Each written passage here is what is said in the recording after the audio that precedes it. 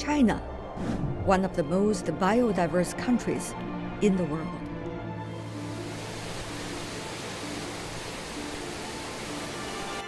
Countless species are here on this magnificent landscape. Every one of them tells a great story.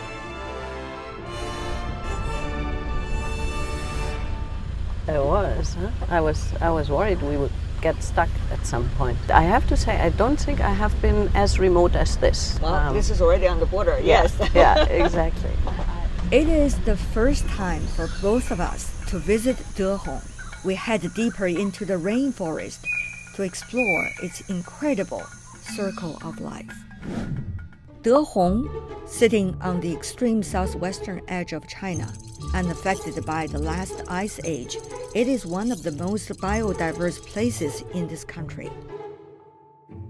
The subtropical rainforests here provide enough space and food for wild animals to thrive, allowing even the tiniest species to flourish.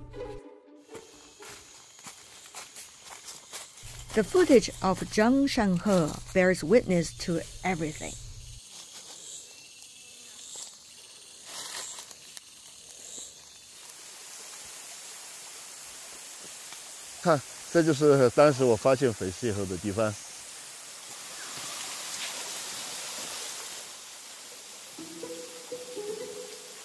Fayer's leaf monkey is also known as Fayer's langur. Listed as one of the world's endangered species, they are under first-class state protection in China. Zhengshanhe is the one who discovered their largest group. Wow. 你看它的蓝眼，它眼睛好亮啊！好亮，然后主要是它的眼睛特别的让人觉得爱怜，一看就有一种喜欢的感觉，就油然而生。对。今年呢，数了一数，又有11只小金猴出生，所以说这个队伍就在不断的壮大，而且这一群猴子现在已经和我们处成了朋友了。OK。你们看，那里那一个地方有猴子在动了，看到没？对。那你看那个在那里飞，在那里小猴在那里吃着食物，有很多。哎呦，都不能等了，拍一下。我们保护好这一群猴了嘛，其实也就是为了保护好我们这一片森林和我们赖以生存的水。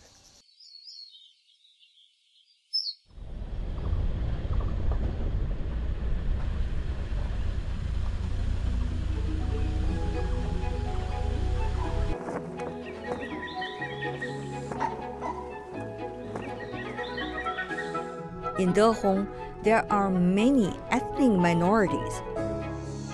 It is said that the Jingpo first lived on the Tibetan plateau, and later they followed the hornbill's migratory route all the way to Dehong.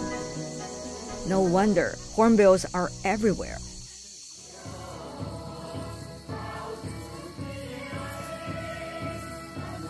My Jingpo friends invited Beate and me to join their dance team.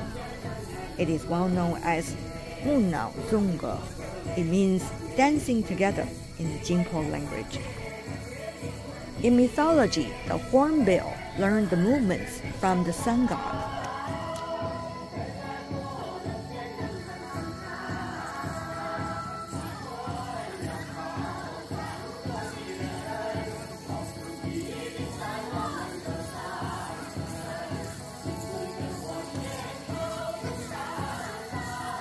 We had an unforgettable evening, mimicking the steps of hornbills.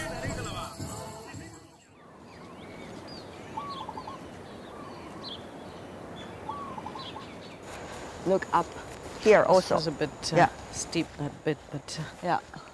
The next morning, we are heading to see the real creatures. But the weather plays a trick on us. Dehong enters the rainy season in June. It is not the best time for bird watching. But surprisingly, we meet avid bird watchers. Ban Dingying is one of them.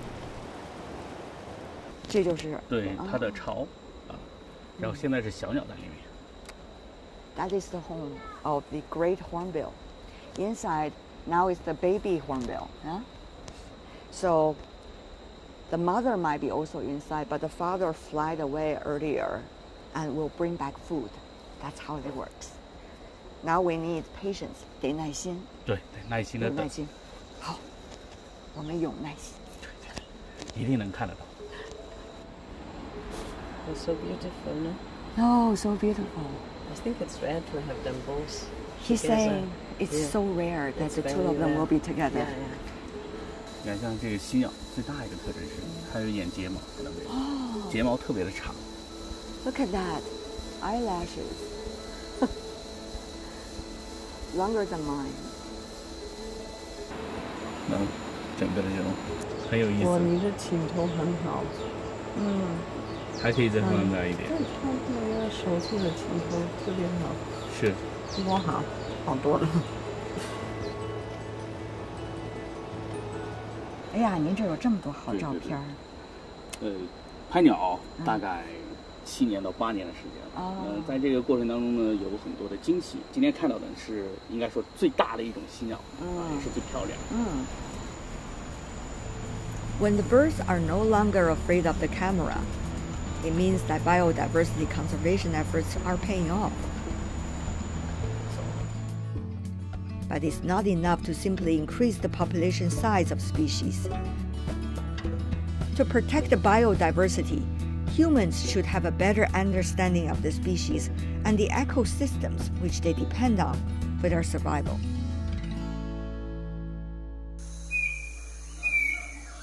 This is the well-preserved westernmost tropical rainforest in China. 是中国唯一一个在伊洛瓦底江水系上的一个保护区。我们保护区中，从最低海拔210米，一直到最高的3404.4米，最低海拔有寄语林，一直到常绿阔叶林，到高山的草甸啊都有，所以它植被类型就很丰富，物种就相当丰富。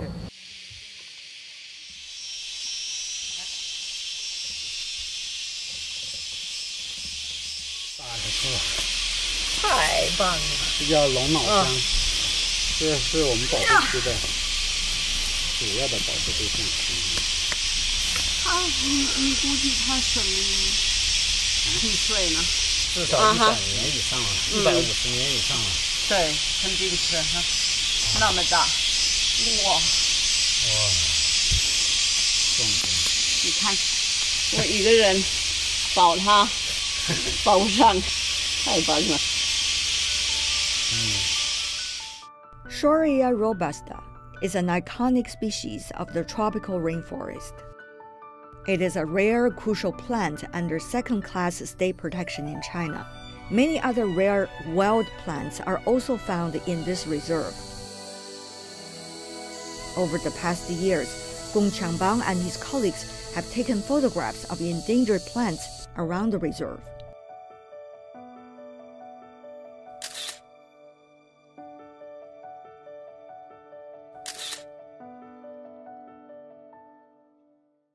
现在我们大环境变了，我们就需要保护生态、保护环境、保护野生动物。绿水青山就是金山银山，然后我们这边也是，资源这么丰富，然后我们要把它充分的利用起来。We are coming to the end of the expedition in Yunnan's biodiversity hotspots. To be honest, both of us, Beate and I, don't want to leave Dehong. Beate, thank you so much for joining us. All I want to say is, what a trip. So my favorite, I think, is the hornbills that we saw, and the male and female nurturing their young and feeding, right, and flying back and forth, and this whole song and dance that they did around the tree, communicating. So that was really beautiful to see. But I think it's a memorable trip in the sense that, of course, Yunnan is so well known for its biodiversity, right? I think that's exactly right, and I think this has changed in China quite a bit over the years, and that China has invested a lot of policies and also financial resources into the protection of nature. You can see that at the macro level, where China has introduced the ecological red line policy that is looking at how China can protect valuable ecosystems better and ensure that they can function both as ecosystems but also for people. China currently has 18% of its land mass under some type of a protection status. The goal is 30% by 2030, according to the new global biodiversity. I think we urgently need coordination, cooperation, confidence about our common future. Tell us more about your thoughts. We're losing 200 species a day. That's a rate faster than any time in history. We're losing 10 million hectares of forest a year. That's the size of South Korea. And the projections show that we will have 1/5 of country seeing collapse of their ecosystems. So it's really alarming. I think the Kunming-Montreal Declaration, right, of the COP15, which is now our new global biodiversity framework, goes to show. Because I think going into the second legs, the hopes were quite muted. And still we managed, and China presided over the negotiations successfully, managed to come up as a global community with a framework.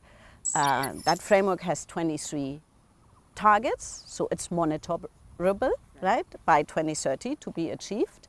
There were 60 resolutions on biodiversity that were agreed. I think it does show the potential. And going now then into also the next climate COP, let's hope that we can continue on this upward momentum, because we as humankind, we need these commitments, and we need the commitments and the action, and there is absolutely no time to lose. That is so important to make everybody aware of, and also to make sure that they feel they're interconnected with everything around us. As a person, that I have that opportunity to make whatever small contribution it may be to making sure that the world turns the page and that we protect this beautiful planet that we live on. There's only one in the galaxy. Birds, trees, flowers, and monkeys. Together they breathe life into this incredible and irreplaceable biodiversity. Humans have only one choice, which is to create a modern society in harmony with nature. We are still on the way.